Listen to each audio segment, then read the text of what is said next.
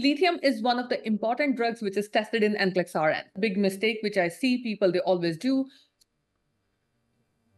But you also need to understand when the drugs cross certain level, when they go above the therapeutic level, they become dangerous and they can cause toxicity and adverse effects in the patient. And patient is saying, I don't feel like eating, I'm nauseous. Now that's a red flag for a nurse.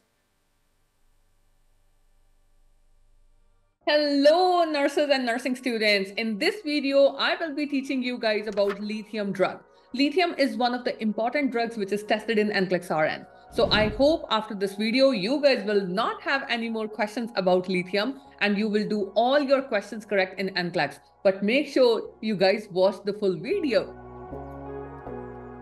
So you need to understand, my friends, lithium is a mood stabilizer. So this is another big mistake which I see people, they always do.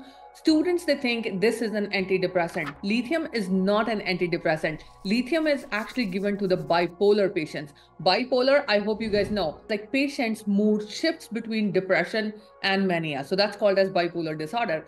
And primarily, lithium drug is given to stabilize that manic phase of it. So is it an antidepressant? No, it is a mood stabilizer. Now let's just get on to the presentation and learn more about it. The nurses must know about the indications and contraindications and potential adverse effects. So I will be covering all those things in this presentation. So make sure you guys stay with me. And then mostly in your NCLEX exam, you see the questions which are on side effects and of course the management of the lithium. So those are the important topics what you see around. So now let's just get on and talk about the action of lithium. So lithium is a mood stabilizer. Primarily, it's an anti-manic medication. And this is to reduce the intensity and frequency of manic episodes. And how does that work is, again, you don't want to go into too much in depth, but just want to explain you guys that how lithium works is, lithium works by decreasing the release of norepinephrine and increasing the levels of serotonin. I tell the students in the simple language that serotonin is a happy neurotransmitter, right? And noradrenaline, you guys know, it's kind of like fight and flight. So what we are trying to do is, the mania is like, patient is in a state of excitability. So we want to reduce that excitement and bring the mood up. Now, I hope you guys understand. So when we bring the norepinephrine down, and we are bringing the serotonin, which is a happy hormone, your patient is going to start feeling better. So now you can see how this medication is adjusting the mood of the patient. Now, let's just move on. The therapeutic range. So you need to understand that lithium is known for its narrow therapeutic range. So most of the time when I teach the students, they get confused. Like, Tarun, what's the meaning of narrow therapeutic?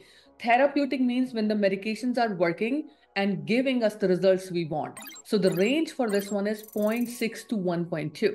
But you also need to understand when the drugs cross certain level, when they go above the therapeutic level, they become dangerous and they can cause toxicity and adverse effects in the patient. So I hope now you guys know normal is 0.6 to 1.2.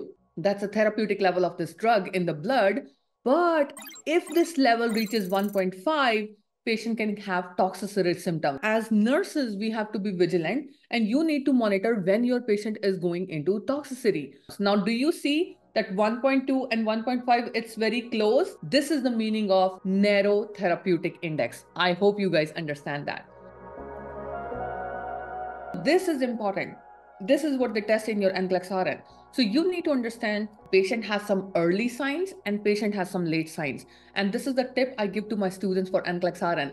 Always remember, things will be simple initially and then they become complex. So moral of the story, initially patients always present with GI symptoms. Patient can have nausea, vomiting, diarrhea. So if you see that the patient is on lithium drug and patient is saying, I don't feel like eating, I'm nauseous. Now that's a red flag for a nurse that patient is going into the early signs of toxicity. So now let's just say if a nurse does not pay attention to it, what can happen is patient enters into the next zone. I already told you, initially we have simple GI symptoms. As the patient moves on, patient can have more complex neuro symptoms, right? And you can see in this presentation, patient can have late signs, confusion, ataxia. This point is very important. Write it down in your notebooks. That comes in the exam. And ataxia is like patient would have difficulty in walking, loss of coordination. And I always teach my students, whenever there is loss of coordination means risk for falls.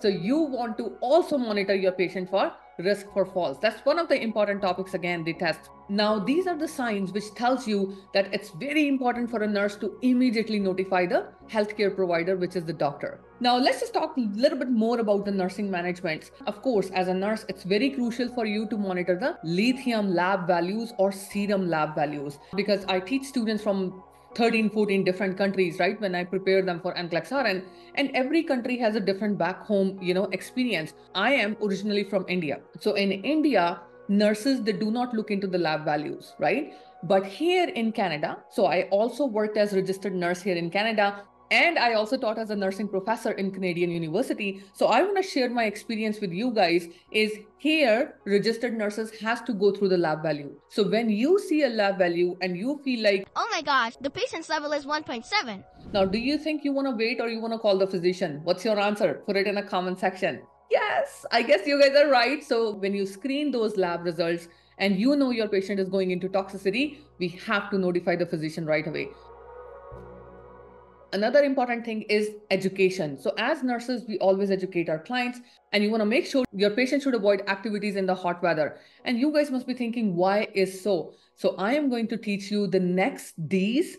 And this is like, the fun way of teaching it. 4 Ds, right? So lithium is contraindicated if somebody has dehydration, because dehydration can lead to increase in the serum level of the lithium and leading to lithium toxicity. Next, D stands for, my friends, drug interaction. I always teach my students that, do you want to give lithium to somebody who's on Lasix? Do you want to give lithium to somebody who's on thiazide medication? No, because remember I told you, lithium medication, if it's given with Lasix and thiazide, you guys know what is Lasix and thiazide going to do?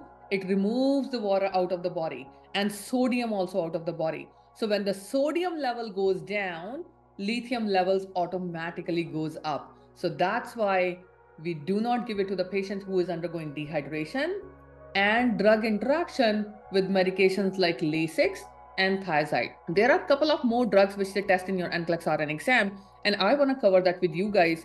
Is we do not give those medications with NSAIDs, right? NSAIDs are your ibuprofen, naproxen, because that also leads to the increase in the level of toxicity.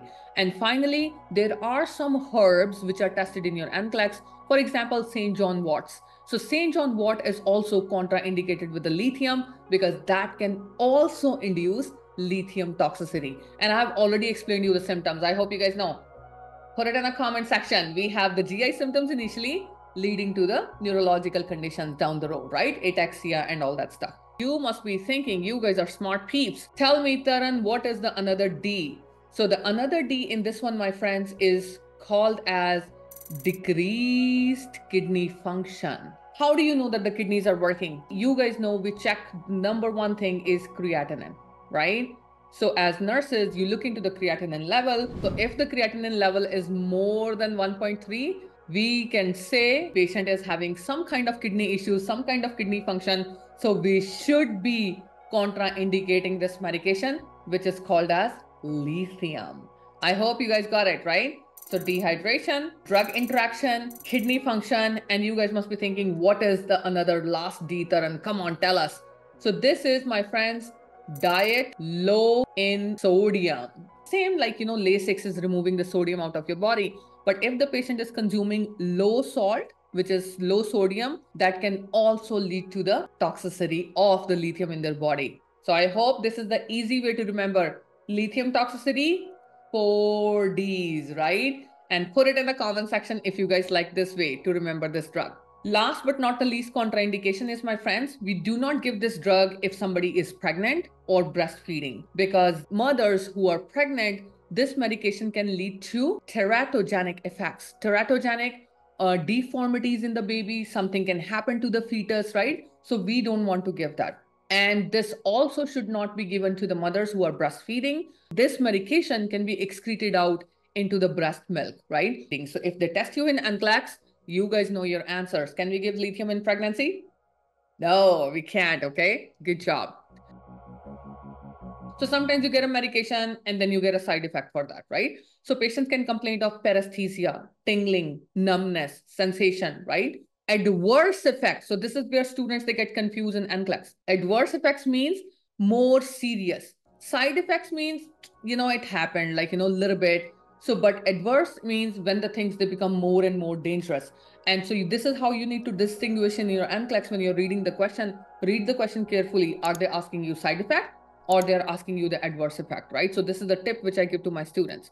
Adverse effects of this one can be if the patient is experiencing metallic taste in the mouth, if your patient is experiencing severe diarrhea and weight gain, right? All those symptoms which are affecting the quality of your patient's life can tell you that patient is probably entering into the stage of adverse effects. And then if the patient is experiencing metallic taste, severe diarrhea, weight gain, those kind of things, then you need to contact the physician, because physician has to readjust the dosage of that patient.